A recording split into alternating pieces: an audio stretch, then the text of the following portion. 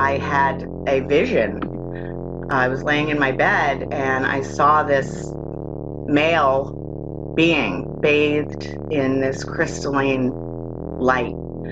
And it was, there's no words to describe how magnificent and beautiful this sight was. And he tossed a shield to me, and it was round and golden and it had dents all over it.